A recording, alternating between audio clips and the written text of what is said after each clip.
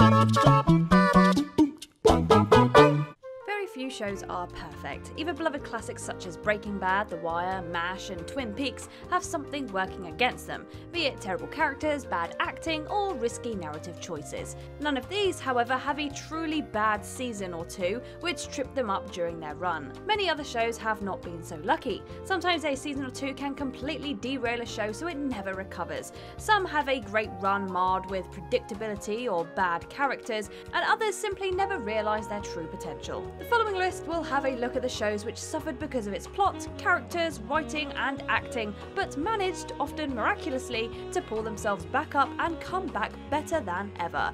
None of these shows were ever outright awful, mind, but before these seasons, they were certainly heading to the point where fans would either jump off completely or the networks would start seriously considering cancellation. Whatever the case, these are 10 shows that were saved by one excellent season of TV.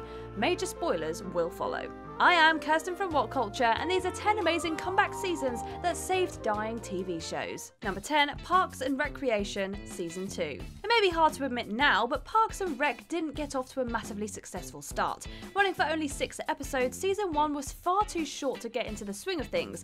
The characters, though still funny, weren't yet fully realised, and the mockumentary-style structure and predictable plots made it seem like nothing more than a weak carbon copy of the far superior show, The US Office. Then came Season 2. Though fans and critics were previously skeptical about how successful the show could be, Season 2 put everyone's worries aside and came into its own. The characters, particularly Nick Offerman's Ron Swanson and Amy Poehler's Leslie Knope, were more refined and better written, and the stories, peaking with the fun and sweet Galentine's Day and the hilarious Park Safety, were more engaging and unique than the previous outing. After that, Parks and Rec went from strength to strength, with each season more entertaining and daring than the last. Now a cult classic, it's a prime example of why you should give a show a chance to see what it's made of. Number 9, Sons of Anarchy, Season 4. Dying may be too strong of a word for what was happening to Sons of Anarchy. The biker crime drama had a solid outing with its first 2 seasons, but Season 3 tried a touch too hard to mix up the tropes of the show and shift gears, and it suffered because of it.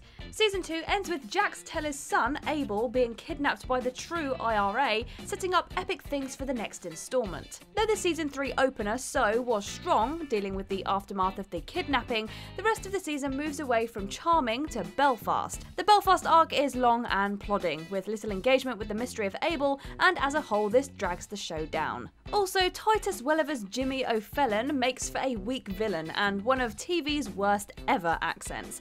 When Season 4 came along, fans were looking forward to a return to form, a return to charming and Sam Crow's inner turmoil. Season 4 introduces audiences to a new lawman, Eli Roosevelt, and explores the true evil intentions and checkered past of Clay Morrow. It's riveting stuff, held up by a constant intensity and some fantastic performances, and proves that some shows don't need a shake-up to be effective. They're fine just the way they are. Number 8, Fear the Walking Dead, Season 3. Here's the thing with the first 2 seasons of Fear the Walking Dead. They're actually pretty good. From a plot standpoint, they do a good job of introducing fans to the initial walker outbreak that sets in motion The Walking Dead, and the change in setting and narrative is usually well handled. This is especially true to Season 2, much of which takes place at sea and pays off beautifully. The problem is character. Whilst The Walking Dead set up their run with some extraordinary characters, all of whom were instantly engaging and great to watch, Fear has a tough time making any of its characters likeable, the sole exception being Frank Delane's Nick, and instead focuses its opening seasons on setting up the post-apocalyptic world. Season 3 then came along and changed everything. Suddenly, fans were given some seriously meaty new characters, the Otto family and the Kalitaqa Walker, and old characters became more accessible. Madison finds her footing after 2 seasons of inconsistency, Alicia moves up to the centre stage with a compelling arc, and Daniel is given a bigger opportunity to show just how cool, badass and caring he can be. Pair all of this with Fear's most engrossing and high-stakes plot yet, featuring sordid pasts, war and some deep mysteries, and what you've got is a season of television which did more than keep its show afloat, it made it better than ever. Number 7, American Horror Story Season 7, Cult. American Horror Story is a show that prides itself on shaking things up, with each season focusing on completely different characters, situations, and terrors. It's of course expected that the show is going to change. Whilst the first 3 seasons were all stunning and well executed, Season 4 Freak Show saw a major drop in quality. Season 5 Hotel then returned the show to the form with some solid mystery and great performances. Lady Gaga, anyone? Then came Season 6, Roanoke. You can be forgiven for thinking Freak Show wasn't great, and for thinking that after Hotel everything was right with the world again, because it's safe to say that next to no one was expecting the show to stoop to this level of disappointment. Roanoke, all told, was a mess. The characters were sloppy, the plot weak and forgettable, and the split between documentary and found footage horror was poor at best. It maintains the cool and gloomy aesthetic of American Horror Story, sure, but with no substance and characters fall flat from the get-go. Season 7 Cult was originally advertised as a response to the election of Donald Trump, prompting moans throughout the fandom, but no one was expecting what they got. A tightly written, mostly horrorless entry full of clowns, paranoia, insanity and rage. Evan Peters was better than ever as Kai Anderson, amongst others, and Adina Porter was on fiery form. Despite some ham-fisted political generalizations, the intensity, powerhouse performances and change in tone make Cult a much-needed addition to the show. Number 6, The 100. Season 6. The 100 is a seriously underrated piece of post-apocalyptic television, full of great characters, visuals, threats, mysteries, and social commentary. Each season, in regards to plot and character direction, got better and better. But Season 5, issues began to form. Mostly the problem by this point was the predictability of the plot. There were the survivors, they meet a new group, they cause a war, loads of people die, and someone says, well, it's okay because at least my people are alive. By Season 5, this formulaic narrative had started to grow stale, sloppy in places, and refused to take any big risks. You know, watching each season, how everything and everyone will turn out. Season 6 followed a solid cliffhanger from the previous season though. Waking from a 125-year cryosleep, our anti-heroes find themselves orbiting a new haven, a moon they soon learn is called Sanctum, featuring its own civilization, government and characters. Whilst this may sound like what you've already seen, only with a time jump, the change in tone, setting and plot makes Season 6 the best the show has ever been. New characters enter the mix and are instantly great to watch. The visuals are bright and stunning and the show takes risks, putting main character Clark into a position of vulnerability and throwing the group into a deep and sinister mystery. The whole thing feels like a fresh and cool addition to a show previously risking the realm of boring. Number 5, True Detective Season 3. The first season of True Detective remains one of the best seasons of television ever made, sporting a crafty narrative, an intriguing mystery, and career-best performances from leads Matthew McConaughey and Woody Harrelson. Season 1 was a blast from the start to finish, packed with emotion, cleverly written, tightly plotted, just as TV should be. So when Season 2 was announced with a change in protagonists, plot and setting, fans were rightly interested. Unfortunately, what they received was a bit of a shambolic follow-up. Though lead actors Colin Farrell and Rachel McAdams gave riveting performances, the plot was let down in a big way by predictable twists and noticeably less passionate writing. A good police drama in its own right, sure, but not a True Detective vehicle. When Season 3 came along then, fans were slightly more hesitant. In hindsight though, they needn't have been.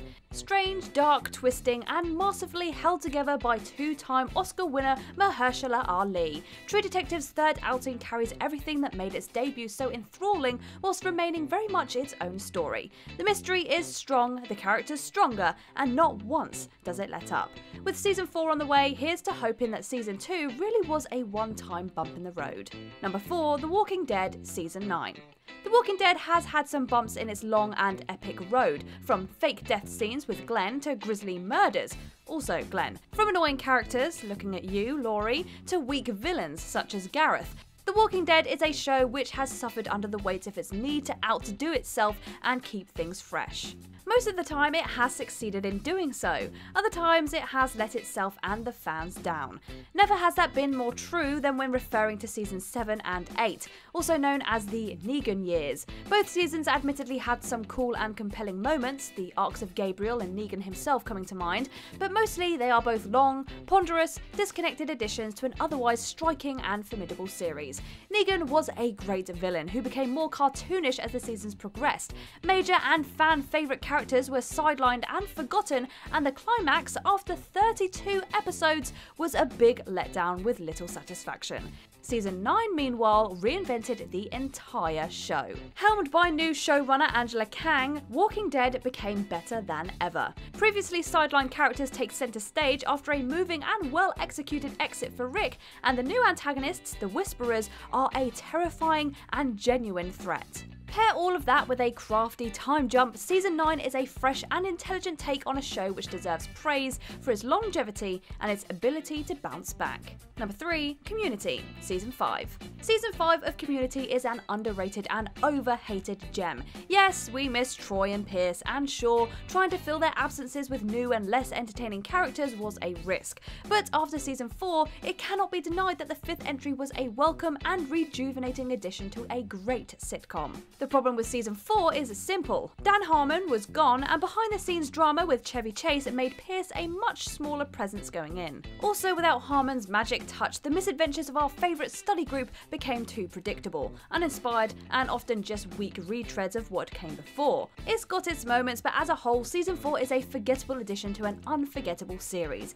Season 5 then had its work cut out for it. With Donald Glover being written out to explore his booming career and Pierce killed off due to Harmon and Chase's feud, it seemed like another season would be a guaranteed failure. This was not the case though. With Harmon back behind the creative wheel, Community felt more alive and daring than ever. New adventures were fun and exciting, and new and old characters were as compelling and ridiculous as ever. Sure, it's not quite as strong as the first 3 seasons, but Season 5 deserves much more respect for its grasp of its characters, jokes, and simply insane situations. Number 2. Angel, Season 5. Right, let's get this out in the open. Season 4 of Angel was dreadful. It was messy, slow, silly, and full of poor characters, such as Connor, and a constant presence of character assassination. It cannot be forgiven for the way it portrayed Cordelia Chase, nor can it be justified for making Connor both a main character and Cordelia's love interest. Ugh. The only great part of Season 4 were the episodes Spin the Bottle, a classic Buffyverse comedy body switch scenario, and the finale Home, which promises a major shake-up for the future of the show. Before and after that though, it failed both its narrative and its characters and never really picked up steam. So Season 5 admittedly had its work cut out for it, but boy did it pull off a miracle. Changing the setting of the show to a law firm, Wolfram and Hart, the big bad of the previous seasons, and giving the main group new and compelling roles. Gunn goes from muscles to brains, Wesley goes back to his Watcher roots, Angel becomes the good guy fighting evil from the inside, and then Angel becomes fresh, new, daring, and intelligent, able to move its characters around with ease and not once betray them. It also adds to the pot a back from the dead Spike, who steals the show every chance he gets, and a satisfying look at life after the series finale of Buffy the Vampire Slayer. Oh, and it brought us smile time. Enough said. Number 1. BoJack Horseman Season 2. Much like Parks and Rec, BoJack Horseman's debut season was not a bad piece of television. In fact, it was quite good. The jokes were funny and intelligent, the setting and the addition of animal-human hybrids in a world we all recognise was inspired, and the potential was brimming from the start. Unfortunately, the first season suffers from a need to be an adult animation. It's crass, lacks any real heart, and isn't very daring or fresh in a world of South Park, Family Guy, and American Dad. It wasn't until Season 2 that BoJack found its legs. Picking up right after the show's first outing, the series adopts a much more mature and level-headed approach to its storytelling, tackling themes such as alcoholism, depression, sex, and drug use with much more intelligence and gravitas than before. As it turns out, this was a step in the right direction, more popular, smart, and daring than anyone could have foreseen whilst watching Season 1. From then on, BoJack Horseman transcended genre and perfected its themes, social commentary, and symbolism with each episode. The show recently finished up its run earlier this year, and not once did it ever miss a beat since that sophomore outing, and the world's a better place for it. And there we go, the 10 amazing comeback seasons that saved dying TV shows. Thank goodness. But let us know your favourites down below. If you liked this video, give it a thumbs up, and if you haven't already, click that subscribe button. But for now, I've been Kirsten Ria from What Culture, and I'll see you in the next video.